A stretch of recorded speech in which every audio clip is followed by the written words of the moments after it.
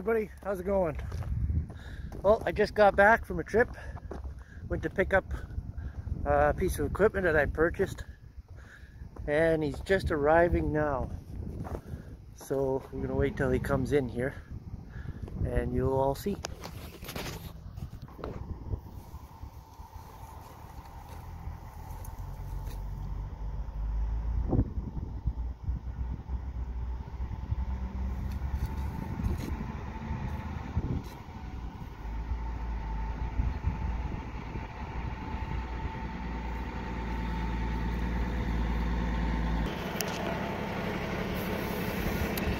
So it's a New Holland TR99. It's a 2002.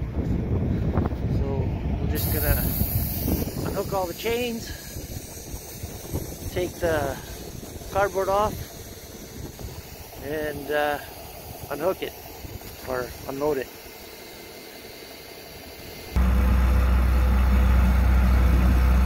Okay, Sean, give her. Just keep your wheels straight.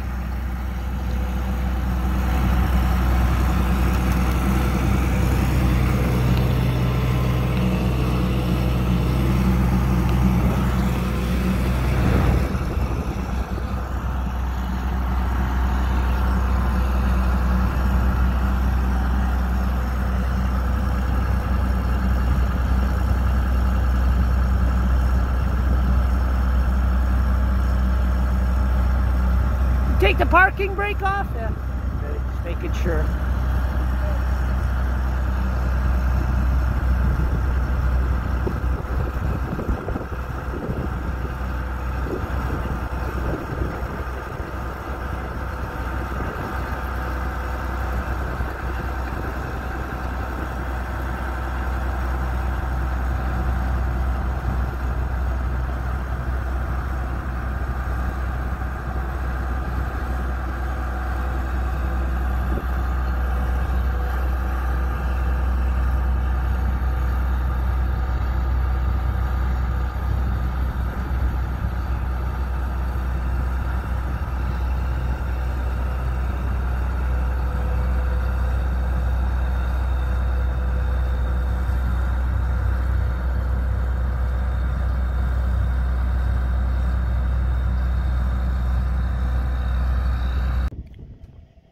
Sean, what do you think about the new TR99? That's not new, but it's a 2002. But it's the newest combine here now. The John Deere is a 97. Dad's already in the combine. Well, you can hook up his trailer again.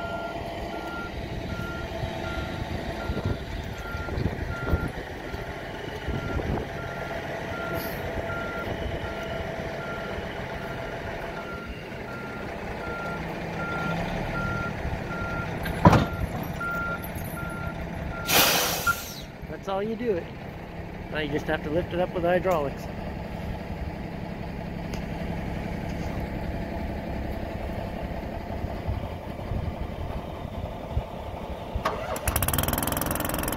On the engine, there goes the pin.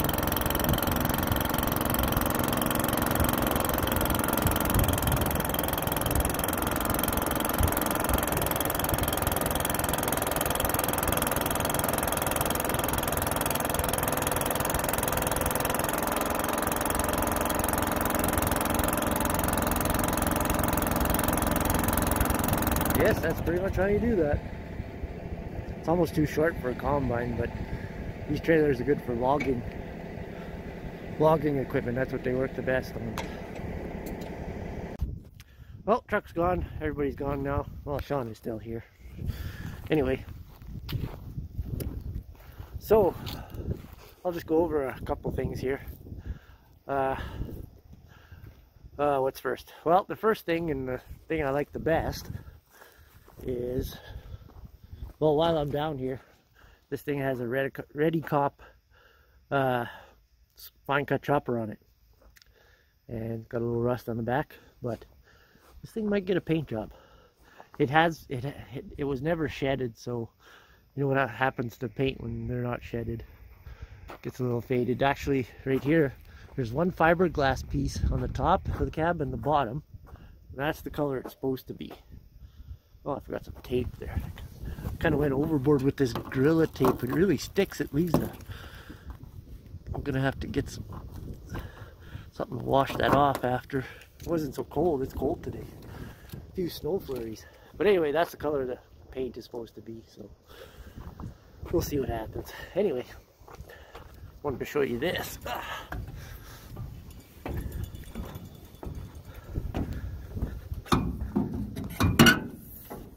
Oh, hydraulic shocks. Anyway, no more cat motor. That's like a big plus. So what we've got here is a new Holland motor. So, and this thing puts out 280 horse. There's plenty of power for this combine. The old New Holland TRs, like the two we have cat motors, 3208s, and I think in 92 they switched, no, they stopped making the TR96 in 92, they went to a 97. The TR96s, I can't remember when it was, I think it was 88 maybe, they switched to the Ford engine, kind of like One Lonely Farmers. He's got the Ford engine, and I actually wish I had that. We had that engine in our TX, and it was okay. A lot better than the Cat. And then after the Ford engine, they switched to the New Holland engine. I think some of these New Holland engines were in the TR98s. So anyway, this is the last year for the TR99, because after that they switched to CRs. And then they made them big. But you read all the combine forums and stuff like that, the TR99 will still outperform a CR960. I think the 960s had to get a update kit so they perform better. They were really dogs, so not enough horsepower, I guess, for the weight they're carrying around. These are a lot lighter combines. The only thing I didn't like on here is this has the Victory pickup, and I hate Victory pickups. Super 8. Hate them. The other combine this is actually the second combine I bid on.